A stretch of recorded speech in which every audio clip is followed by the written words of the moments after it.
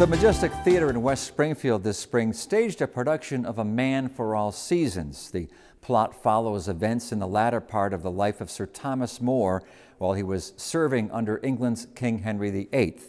Sir Thomas More is the patron saint of statesmen and lawyers. And it turned out to be the perfect season for a fundraiser when the theater company invited the local chapter of the St. Thomas More Society to a preview performance. More on the St. Thomas More Society and its local connection now from Reel to Reel's Julie Beaulieu.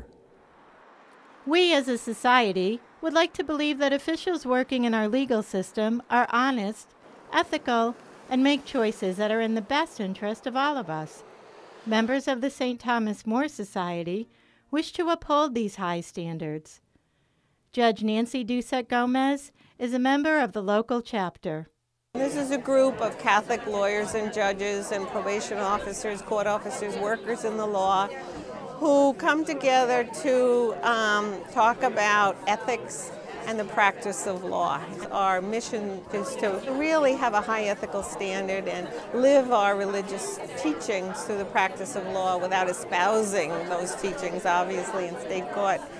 The St. Thomas More Society is founded upon the qualities exhibited by St. Thomas More, a statesman, author, and former Chancellor of England who was canonized in 1935. Its largest annual event is the Red Mass, a religious ceremony named for the red vestments worn by judges and celebrants, held the Sunday prior to the first Monday in October. This spring turned out to be the perfect season for an ideal fundraiser when the Majestic Theater Company invited the St. Thomas More Society to attend the final dress rehearsal for its production of A Man for All Seasons. When the Thomas More Society learned that we were producing this play as part of our season, they contacted us. It was Judge Gomez, who was the lead person, and asked if we could arrange a special performance because they had a pretty sizable group coming. Here at the Majestic is a first for the theater, and that is inviting an audience to preview a production of A Man for All Seasons, which is a play about Sir Thomas More, the lawyer for the king and the patron saint of judges and lawyers and legislators. The plot follows the events in the later part of Sir Thomas More's life, starting with his objection to King Henry's plan to divorce and remarry in order to produce a male heir. The king wants a son. What are you going to do about it? Oh, I'm very sure the king needs no advice from me on what to do about it. Do you favor a change of dynasty, Sir Thomas? Do you think 2 Tudors is sufficient? Oh, for God's sake, Your Grace. Then the king needs a son. I repeat, what are you going to do about it? I pray for it daily. Good. The message of this play and of Thomas More is timeless, but I think the message of this play is particularly timely.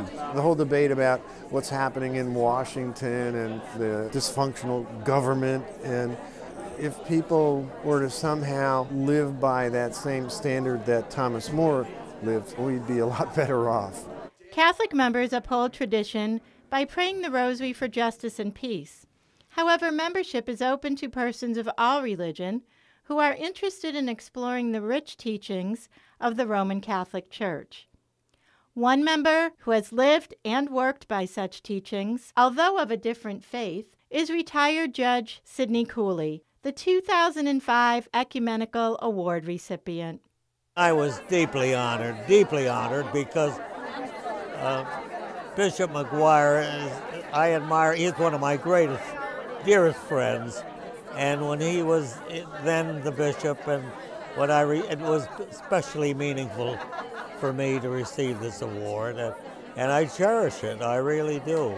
The preview night was well attended and raised more than $1,000, thanks to the Majestic Theater.